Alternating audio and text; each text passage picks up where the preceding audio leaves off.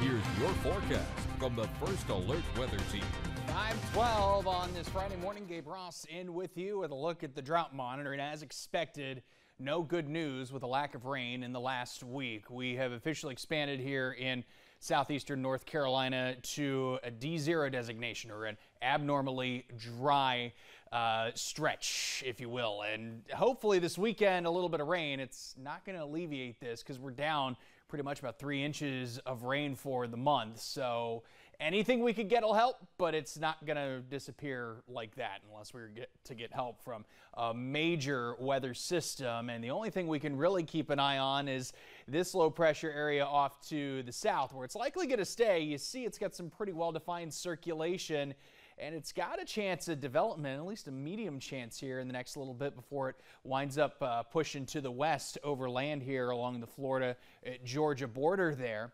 Note some of the outer bands, though, producing a few showers. That would be our best chance of rain for the afternoon. And as we look forward with cloud future radar modeling, sort of picking up on a little bit of that, a combination of that and, of course, the sea breeze boundary coming in, two air masses colliding, some pop-up showers and storms. It's what we would typically see during the summer. I think a slightly better chance as we get to tomorrow afternoon and even Sunday. So those rain chances emerging a little bit, some heavier clusters modeled out here first thing Sunday as well.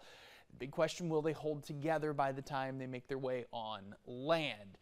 That's the big question, and at this point we'll keep those rain chances around 30% to cover that, so not a slam dunk chance, but at least an opportunity nonetheless. 80s today. Another big factor of the forecast will be growing temps as we head toward early next week, especially low 70s tonight. We'll also point out the full strawberry moon hits its peak at 9:08. Viewing may not be the greatest, but boy, it'll be a nice bright moon, even a little bit after peak tonight if you can catch it through the clouds. Near 90 tomorrow, winds out of the south and eventually southwest early next week, allowing for the big rise in temperatures. Weekend activity, kind of a mixed bag. Be careful if you're heading out to the coast. The big concern there is going to be a high risk for rip currents, especially along our eastern facing shores. That modeled out more of a moderate risk along part of the Brunswick County coast. Then you get to Ocean Isle Beach and areas to the south and west, and it's a high risk once again. So caution, very, very important.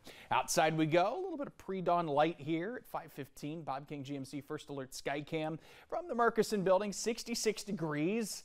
That's going to feel nice compared to the next several mornings where we'll have those lows in the lower and middle 70s. Check out your temperatures. They're going to peak there in the middle and upper 80s and dip back into the 70s tonight. So certainly short sleeves at this point should be pretty frequent in your wardrobe. And watch as we climb closer to 90. I think some spots well to the north getting to the lower 90s by the afternoon. The aforementioned low pressure system, has some medium chances for development here the next 2 to 7 days, and another low following a similar path to Alberto with some medium odds. So we could potentially have Beryl and Chris, yes, but it's going to be a limited window in order for that to happen. I'll point out a first alert tag for your Monday, giving that taxing heat. Now it is summer, so that is pretty normal, Kim, but it's our first decent stretch of heat here for the summer. So got to pay very close attention to that. Back to you.